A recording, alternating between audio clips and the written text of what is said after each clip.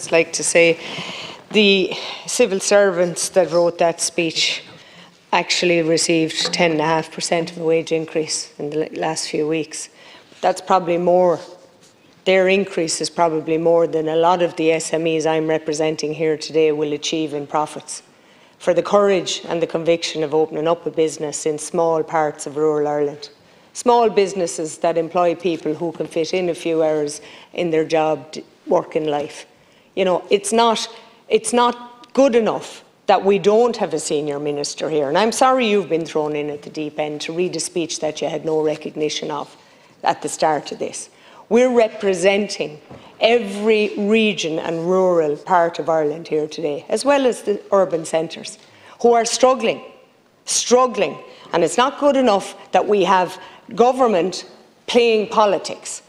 We have Fine Gael leader in Taoiseach saying, Leo Varadkar saying that of course we can operate a split system of VAT, but it falls to the Fianna Fáil minister, Michael McGrath, to do so. So don't play politics with people who are struggling. Tonight, you're nodding your head here all morning with us and what we're saying, and I concur with all my colleagues, but you'll vote against this tonight. You'll vote with your party, because that's what happens when we elect party politicians in this country. They're elected by their constituents, the struggling SMEs on the hospitality side, and the hairdressers and the beauticians. But you come up here, and what do? You forget about your constituents. You vote with your party, no matter how detrimental it is. But the two individuals beside you get their 10% increase. So do you, and so do I. I don't want it. I want government to do their job.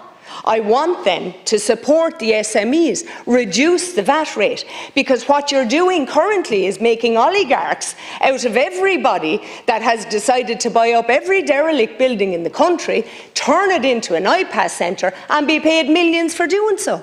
You haven't supported the nursing homes in the same way.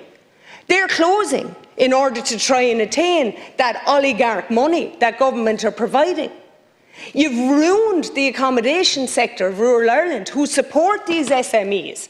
And on top of that, then, I'm getting letters for people who are in Airbnb, who feel that the regulation policies you're bringing in through registration will put them out of business. You're trying to force them to become long-term rental properties for which they are not suitable. So I'd ask you, Minister, if nothing else, take that back to the Cabinet, to your government, to tell them that won't work.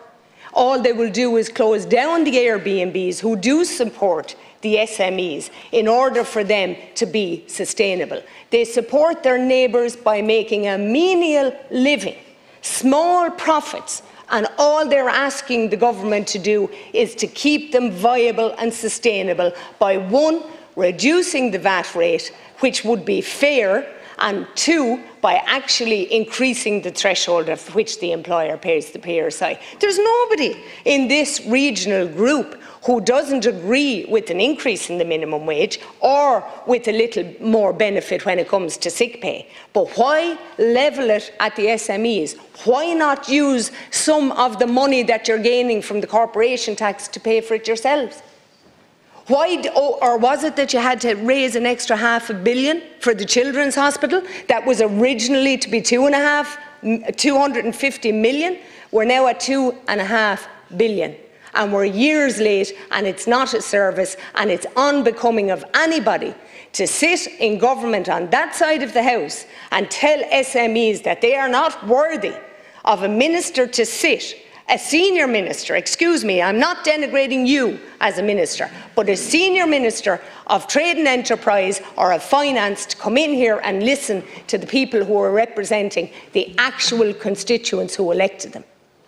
That's what we're doing on this side of the House.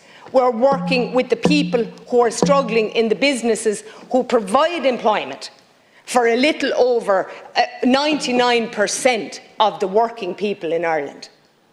And I am very aggrieved for them today that yesterday, and I'd like to extend my best wishes to Deputy Paul Kehoe, who's not going to run in the next election, but after his statement yesterday on local radio in Wexford, I don't think there'll be too many in tears. He said that this required a budget. This menial measure of reducing the VAT rate by 50%, because that's what you increased it by when you put it up, had to be done in a budget. 21 years he spent in the House, and he hasn't learned that it doesn't need a budget, because you did it last week when you did it with the warehouse tax. I'd ask you, Minister, to seriously consider and bring it back to government. We don't accept your amendment, but I'd ask that ye, on behalf of the SMEs, accept this motion for the people and SMEs.